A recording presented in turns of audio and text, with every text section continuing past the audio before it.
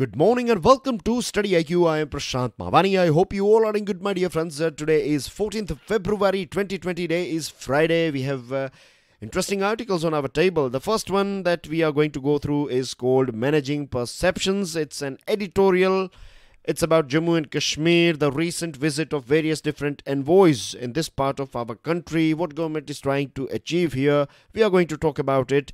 But before that, I would like to introduce all of you to our pen drive and tablet courses, which are designed by the best faculties of our nation. Do you know that with the help of our pen drive and tablet courses, there are thousands of students out there. They have cracked various different competitive exams. You can purchase them from StudyIQ.com.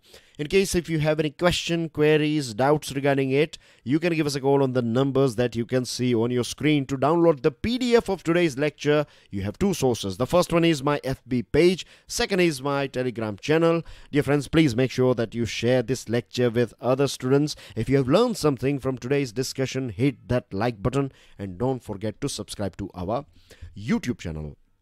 So let's talk about managing perceptions. Now, the overall theme of this article is that government is trying to hide what's going on in Jammu and Kashmir. Now, whether it is right or wrong, we'll talk about it, and then of course we will analyze whether what are the things that of course government should do. Now, center's decision to take another group of envoys. Envoys basically means representatives of various different countries. So center's decision to take another group of envoys on a guided tour of Jammu and Kashmir. As you can see on your screen, various different envoys are taking a boat tour, right? They are on a boat, and they visited various different places, and it was all organized by Government of India. And the reason why Government of India is doing this sort of things is, it is said in this article that government is going through a considerable international pressure after this abolishment of Article 370. This former state of Jammu and Kashmir is divided into two new union territories. One is Jammu and Kashmir and the other one is Ladakh. Now, I'm sure you'd be aware about this thing that even in the past as well, Ladakh district, when it was a district, it was not going through that much trouble. Most of the troubles that Ladakh faced, when I say troubles, I'm talking about developmental issues and things like that. It was because of this unrest in Jammu and Kashmir, particularly in the valley. But now they are separated. They are been, of course, looked after by the central government, but they are two different union territories now. So Jammu and Kashmir, as we all know, for a very long period of time, it has gone through so many ups and downs, mostly downs. And this place has huge potential. Tourism is one of the most important thing, or the biggest potential of Jammu and Kashmir, I would say, is tourism. Of course, there are beautiful culture, local products, so many things we can talk about, but I'm just to stick with one or two, like let's say Pashmina shawls and Pashmina products are quite famous around the world, isn't it? So, and food as well, true, food. And then you have apples and other items. Kesar, saffron is again a very important product of Jammu and Kashmir. But because of this unrest, it has, we cannot say that it is one of the most developed state in our country. Anyway, now the main reason why government is inviting various different countries and their envoys basically to visit this part of our country is government wants to display this thing. Government wants to send this message out that things are normal in Jammu and Kashmir after Article 370. We don't want to see any sort of international discussion taking place on internal issue or internal thing of our country. Now, Government of India has managed to arrange this 3 visits without any incident, and government takes pride in this thing that there has been no incidents at all in last 3 visits. Now, the delegations have been taken to meet with local groups, shown a glimpse of normalcy in Kashmir Valley. Shops were open, people were out on the streets, boating was going on, and all these things. Envoys were taken to all this sports. Now, in this editorial, we also find that it is written that this local group, so the people who were part of this local groups, they were handpicked. So they will not, means as per this article, right, they were not commoners, right? They were those people having an inclination towards central leadership. The government must recognize that these gains in the immediate present are superficial. If the ground reality is as it used to be earlier on, then this sort of makeup is not going to help, because this whole chimera of normalcy, this whole image of normalcy or imagination of normalcy that is served at present has various, it raises many questions as well. The visit, before the visit was basically postponed for a day because of this Bandh. After the visit as well, internet was snapped because things were a bit out of control. So we cannot call Jammu and Kashmir that normal, isn't it? Things are still going on over there, and the real solution is discussion. The real solution is talks. That's what I feel. Because in today's world, earlier on, war, earlier on, violence used to be the normal thing, or it was the only solution that was available. I'm talking about the past history, not of Jammu and Kashmir, of course, of humanity. But in today's world, you can solve big problems diplomatically if you have a proper discussion. It will take time. It's not going to be easy, but it is better than bloodshed, isn't it? So discussion is a thing through which we can solve normally every problem, I would say, right? We can sort out. I still remember the words of our late minister Sushma Swaraj when this Dokalam issue was going on. She said in the parliament that to end a war as well, you have to have a negotiation and discussion. So it is better that we have negotiations now, so there is no war, So Government of India should be sensitive enough, as well as, it should try to address the legitimate expectations of people of Jammu and Kashmir as well as India. And that's what it should focus on. Now, moving on to next item, it's about terror and punishment. Again, very easy to understand article. It's about this Hafiz Saeed and one of his close aide. They both were sentenced 5.5 years jail by an anti-terrorism court in 2 terror financing cases in Pakistan. Now, Pakistani government for years tried to protect Hafiz Saeed, and this is something that the whole world is, aware about. Hafiz Saeed, of course, this person is very infamous. But then as well, let me tell you that he was a master. He is in fact a mastermind of 2008 Mumbai attacks. Very reputed in Pakistan, huge fan followers, and this is how these people roll. What they do is they will use a chunk of money to support poor people. They will provide them with clothes, medicines, and other facilities. They will basically purchase these people by providing them all these basic things, because your government is not able to provide them all these things. So these people will step forward, and they will create this whole image that they are golden hearted people, and they are doing this much charity and etc.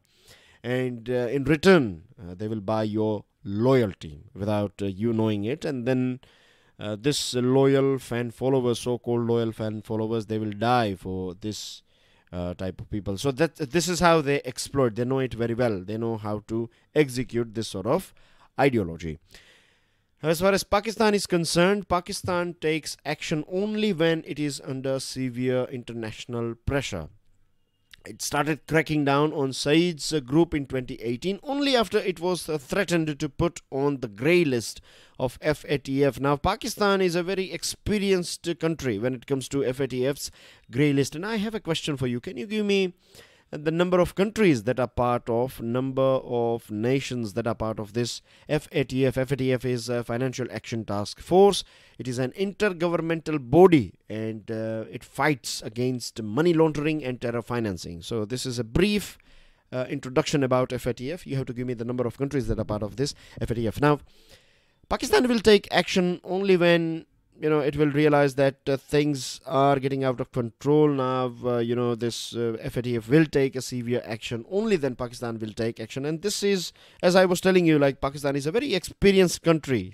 when it comes to dealing with FATF, because this is not the first time Pakistan is in grey list. If I'm not wrong, this is the fourth time Pakistan is in this grey list. Third time or fourth time, but it is definitely been more than twice that Pakistan is here in this grey list. The government endorsed the UN ban on these organizations in February 2018, just a few days ahead of FATF meeting. And when these discussions were going on that in future Pakistan should be kept in this blacklist, in 2019 October meeting, the organization had warned Islamabad to take extra measures for complete elimination of terror financing and money laundering, or else it will be put in blacklist, which is very severe. Then it was saved by 3 countries, right? One is China. You need 3 votes. If you want to save yourselves, then you need 3 votes. So China, then Malaysia, and the third one was this Turkey. These 3 countries helped Pakistan, it protected Pakistan from this blacklist threat. So it was saved. But, this is how it works. Like these countries, you find when it comes to international arena, you have few friends who will save you. And this is very sad as well for a country like India, because we have been constant victim of Pakistan's terrorism. Various different countries, they export various different things. Like India is good in services, IT services, let's say, right? There are other services as well, medical services, for example, right? Our medical professionals are quite in demand, and they are very successful in various different parts of the world, like in Gulf countries. IT people are famous in Western world, Indian IT people. In the same way, various different, Japan is good for precision work. In the same way, Pakistan is famous for this terrorism exporting, this ideology, as well as training terrorists and, sending them to different parts of the world. They have this dedicated terror organizations that will take money from you, and then they will execute the things that you want them to do.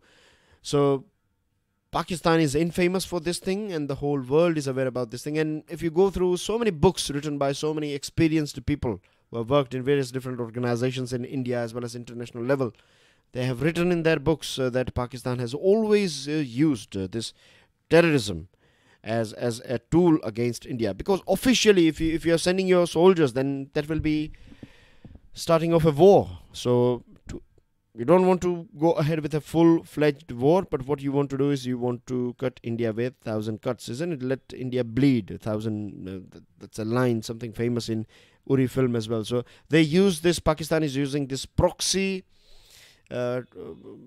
groups, this organizations like Jamaat-ud-Dawa and others to trouble India. So they have always used this dual policy. When it comes to their own home, they will fight. When it comes to other countries, neighbors, particularly Afghanistan, India, then Pakistan will export this terrorism. Moving on to next item. So we have done with this 2 editorials. Now let's talk about this very interesting, very beautiful article, Towards a New World Order. It starts with this World Economic Forum. World Economic Forum has become a mecca for all forms of new capitalism, right? Capitalism is the main focus here. Now, if you go through World Economic Forum, if you go through the basic things about World Economic Forum, you will realize that the main purpose of this organization is, as well as it was, to create a more sustainable world, to create a bridge between government and this business people, and to create a world where things are more sustainable, right? So you can see the tagline as well, committed to improving the state of the world. It started back in 1971. I have a question for you. Can you give me the name of the founder and the chairperson of this World Economic Forum? So in 1971, the birth took place with a noble objective of improving the state of the world, but now it serves as a platform for world leaders, billionaires, famous people, ministers and celebrities. They become part of this World Economic Forum meeting. And I have a question for you. This is going to be the third one. So the third question is, can you give me the name of that city where you find this meeting taking place, this summit taking place every year? It's in Switzerland. So give me the name. So basically I have asked you 3 questions. The first one is about FATF and 2 questions are about World Economic Forum, isn't it? Right. So nowadays it looks like it's all about a gathering of famous people, famous faces, and the messages from these meetings. They fade quite rapidly. All the issues can be condensed into just one, relating to survival of the planet itself. That's the central theme that we find in all the meetings, as well as the recent meeting. But if we go through some reports, for example, Oxfam report says that there are 2,153 billionaires. They have more wealth than 4.6 billion people. The emergence of billionaires and oligarchs in different parts of the world coincides with increased poverty. Few people are getting very rich. At the same time, masses are becoming very poor. So we have this imbalance in our society, and sadly in today's world, right, what people generally speaking, that's what my observation is. I can be totally wrong, but if you see the scale, let's imagine like this is a scale. So more and more people, if you ask them what they want, means this is the situation. You have few people, they have huge amount of wealth, and there are huge amount of people, they have very less wealth, or they have nothing, if you can say nothing. So yes, I was talking about this thing, that if you observe people around the world, right, the things they like, the things they are sharing online, the things they're working for, you find more and more people are after more and more things. We need big cars, we need new clothes, we want new phones, and we want to change this thing quite quickly or rapidly as possible. So this is not life is all about. It's more than that. It's about caring for the world as well. Means material things, yes, we need them. I'm not saying that we need to get rid of our mobile phones and cars and all these things are unnecessary. No, but these things are never going to end. If you means this is an old story, you know it very well, but still I would like to mention it here, that if you have one car, then after a few months you want a much bigger, much faster car.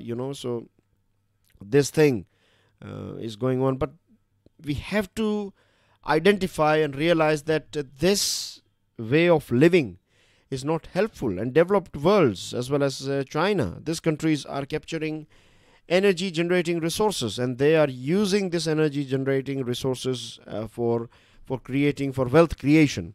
And this cycle, this is a vicious cycle. It looks good, right? It will give us a sort of pleasure, but it's not that healthy for the world. And in the process, sustainability is becoming a casualty. Now, there are two laws of thermodynamics. The first law states that energy can neither be created nor destroyed. It merely changes form and is always conserved. The second law states that when work is done, only a part of the energy is consumed. The balance is lost. The lost part is called entropy. And it is proven that entropy always maximizes. The higher the use of energy, the larger the amount of waste generated. Look at the computers. Look at e-waste problem at present. Now, if you see global scenario, or when it comes to recycling, like ship recycling, or if you see this computers and other things, it's easily you can buy a computer second hand, or laptop and things like that, or mobile phones as well, used refurbished mobile phones. They are used by this Western world, and then they are dumped in countries like India. So there are pros and cons of it, but what happens is in USA and other countries, it's very expensive to get your computers repaired. So what they do is they will chuck it away in the bin and they will buy a new one.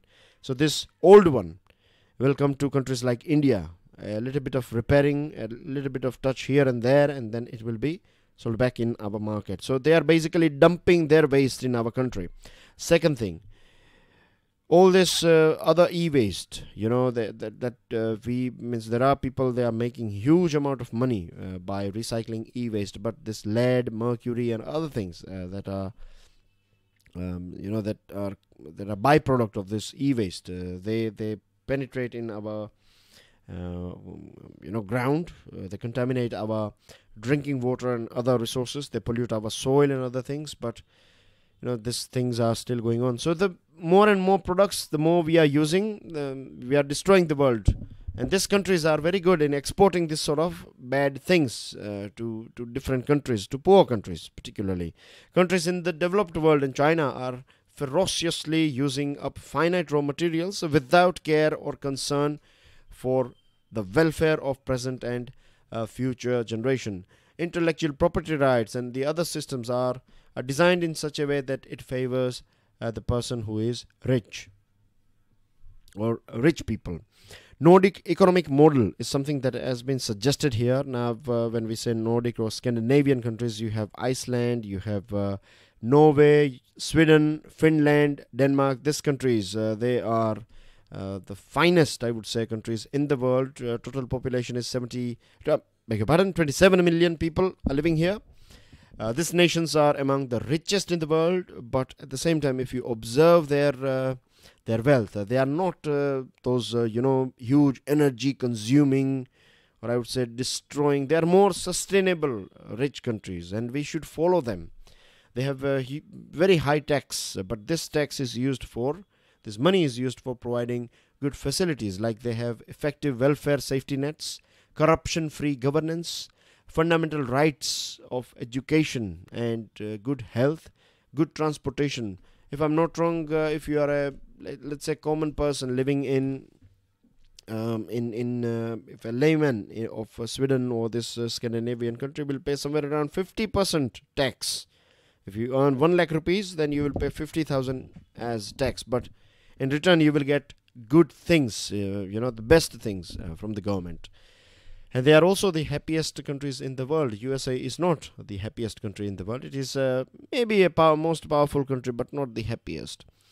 Because the companies of these countries, Scandinavian countries, they follow this 4 P's. P for profit. Profit is important, no doubt. But this profit should be legit. Then P for people. How the company's actions impact not only employees, but society as a whole. P for planet. Are the company's actions and plans sensitive to the environment? And P is for purpose, which means the companies and individuals must develop a larger purpose than business as usual. Remember the case of Tata, right? Tata talks about looking after your customer, looking after your people. Because if you destroy, you can, cheat once, twice or thrice, but it will not go forever. So this is something that Tata and companies there are so many other companies, but Tata is something that is very famous. So I have used the example of Tata. So it's not just profit, it's also about looking after society. And it's not a fake thing, you have to genuinely look after the society. Because if society is not, if environment is not there, then if you are the richest person, but if you don't get clean air to breathe, right, then your money will be of no use, isn't it? So market capitalization need not to be the only way to measure the value of a company. It should be the sustainability and looking after environment and things like that. And this is what governments of different parts of the world, they should learn from these countries. And so should this World Economic Forum. Moving on to next item, a marriage story for everyone.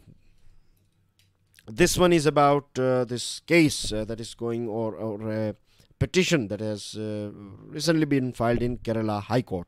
Special Marriage Act of 1954.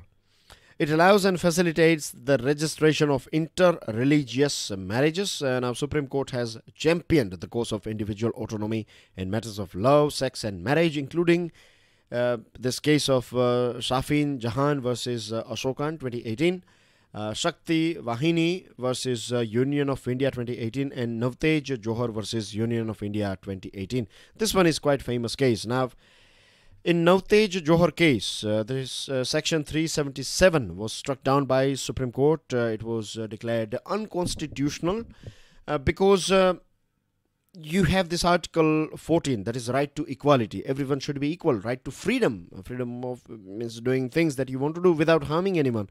And Article 21, right to life. So basically what used to happen under article, or this not article but section 377 is of this Indian Penal Code, that two lesbians or two gays, let's say, right, they were not allowed to have, means if they have a sexual relationship, then that was considered illegal. And we have cases where this LGBTQ plus community, they were harassed by police or by the administration just because of their sexual preference. So this was struck down by Supreme Court in this Navtej Johar case. Now a petition has recently been filed in Kerala High Court by a male same-sex couple, and they have challenged this as constitutionality of Special Marriage Act. It is okay for opposite sex couple, but when it comes to same-sex couple, as per this petition, this act is discriminatory. Now in our country India, or let's talk about India, let's not talk about different parts of the world, let's focus on India, it will be much relevant here. So marriage is about legal rights and protections, isn't it? It's sharing wealth. It's if you go for a divorce, then you get you can seek a right for maintenance. You get property. You inherit property if someone passes away. So all this is part of this legal rights and protection that you get from marriage. At the same time, marriage in India is not just about this legal rights and protection. It's also about our society, like stages of human development and aspiration. Now, in this stages of development and aspiration, normally what we say is that marriage is about financial stability, physical, emotional care, sexual intimacy, love, etc. You get everything, and the main purpose, the deep purpose, is to create a family for procreation, and child rearing. That you give birth to a child, and then raise that child, and you are adding human beings in societies and things like that. So procreation is one of the core thing of marriage. But in this article, it's a very interesting argument that if procreation were quite so central to marriage, opposite sex couples, the normal couples that we say, when I say normal, I don't mean to say disrespect to LGBTQ plus community, but maximum people, right, are following this normal, or I would say the normal thing is opposite sex couples getting married, isn't it? So opposite sex couples would be required to prove their fertility if procreation was, or if it is the most important thing, then before marriage you have to prove your fertility. And if you can produce babies, then yes, you can marry. If you cannot, then you cannot marry, right? Or you can also say that let's say opposite sex couple, right, they are married now, and for whatever reason they are not able to procreate. So that marriage can we call it a legal marriage, or valid, not legal but valid, or that should be end up as a divorce. So this point is very interesting. So if procreation was the only important or the most important thing, or a sort of scale or a benchmark, then this opposite sex couples as well, they also face various different challenges. So here the argument is that when it comes to LGBTQ plus community, it's not about just procreation. Marriage is all about all these things, legal rights and protection, as well as financial, physical, emotional, sexual intimacy, love to individuals, and these things. So just based on this procreation, you cannot say that marriages, the same-sex marriage, is not valid. So as per this article, Kerala High Court is having a unique opportunity to go ahead with the Supreme Court's stand on this case, Navtej Johar, this article 14, 21 and 19, to go ahead with Supreme Court.